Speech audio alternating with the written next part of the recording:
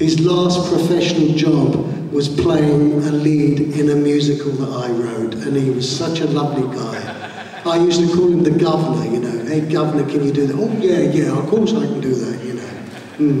And what about, like, meeting a picture of Laurence Olivier and John Gielgud? What about those? Well, I think Olivier was my great sort of hero, because in the old days, when instead of having colour TVs or black and white TVs, I think our TV was like either black and black or black and very dark grey. And I saw his Richard III, and which had two effects on me. One effect was how wonderful he was, and the other effect I had was seeing Gene Simmons for the first time. He slurped. And I thought, my God, if I had her waiting for me as a present after doing well as Kirk Douglas did in Spartacus, I'd be good at sword fighting as well. And I only had to wait about 15 years, because after 15 years, I found myself as Gene Simmons's beau, young boy. I was her toy boy. And she was a great lady, and what a beautiful woman. And this is one of the things that I find is so strange now, because, you know, we don't have those ladies like Gene Simmons and Hedy Lamarr and Elizabeth Taylor and Vivian Leigh. Why? I don't know. Why? Well, I'm asking you. You don't want to tell me what. I've got a lovely story to tell you about Hedy Lamarr. Can I tell you? Well, a guy wrote to me and he said, oh, it's a sweet story. He said that Hedy Lamarr has just had 2 cataract operations, and she went home to recover, and the doctor turned up and took the bandages off of her eyes. And as he took the bandages off of her eyes, the television was on, and she saw my toffers up in the air.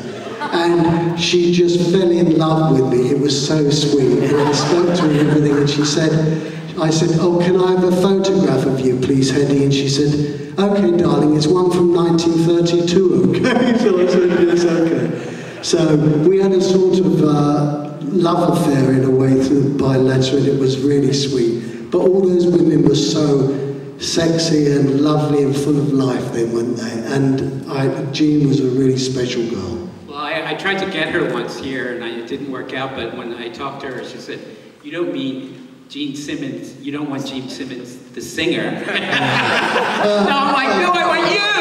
I don't want Gene Simmons from Kiss, thank you very much. Anyway, so speaking of Hedy Lamarr and her falling in love with you and Romeo and Juliet, talk a little bit, we're getting into Romeo and Juliet. Now, how did you get the part of Romeo? You're awfully good at this, aren't you, Bo? Isn't he, Bo, now? How did I get the part? Well, I was actually the youngest member of the National Theatre at the time, and I had to audition for Sir Laurence Olivier, and I got the part of a singer in a production called Love for Love, which is a Congreve play. And you know, this was a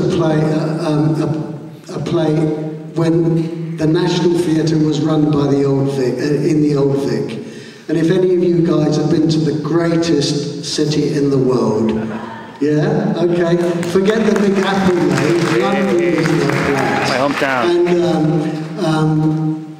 And at that point in time, the whole of the National Theatre was run from a beautiful little theatre in Waterloo called the Old Vic. And the Old Vic is a beautiful theatre. And I loved it because it wasn't only because of the lovely old-fashioned Victorian architecture, but the acoustics were so good that you could whisper on stage and they could hear you at the back of the circle. And one of my greatest friends is a man called Sir Derek Jacobi.